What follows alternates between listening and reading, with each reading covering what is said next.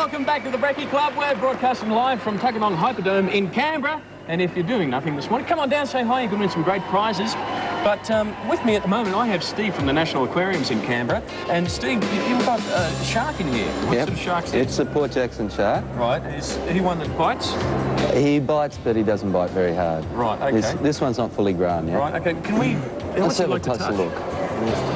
Very rough skin. Yeah. Like most sharks. Yeah, wow.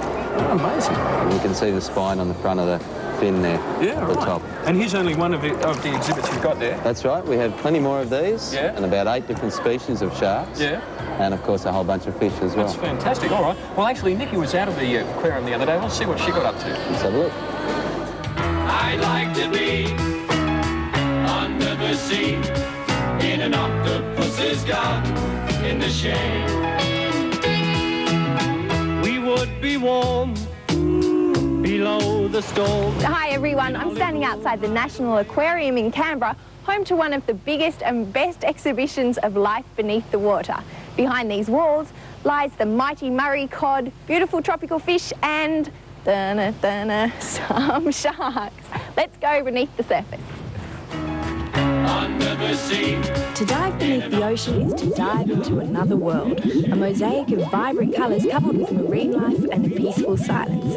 The National Aquarium brings all this to life with the biggest display of Australian native fish in the world, as well as an enormous collection of saltwater species. You can walk under the water through a massive oceanarium, while sharks and ghostly rays glide just inches from your face. This is the most exciting part of the aquarium, holding 200 species of marine life. Visitors walking through the transparent tunnel get a spectacular close-up view of underwater divers hand-feeding the fish and the sharks. This scary-looking stingray can eat a whole fish in one gulp.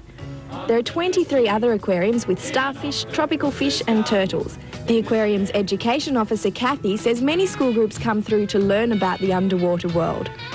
Well, we do have an education program, and 1,000 students come through a week from all over Australia. Northern Territory visited us the other week. We have Canberra students coming all the time, from little ones up to year 11 and 12 that are doing marine biology or biology at school, and we give them a talk, a lecture, have specimens to show them, and then we even make them work and they do worksheets, but it's all fun.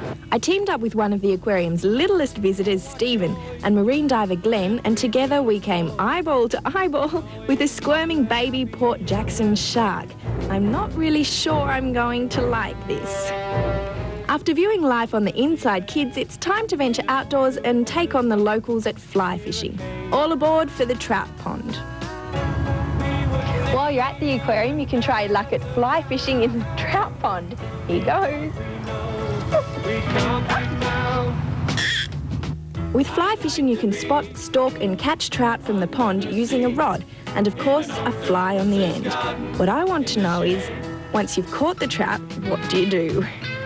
If you're curious about marine animals, a trip to the National Aquarium is an experience not to be missed. As for me, I'm going back to the trout pond to try and land the big one.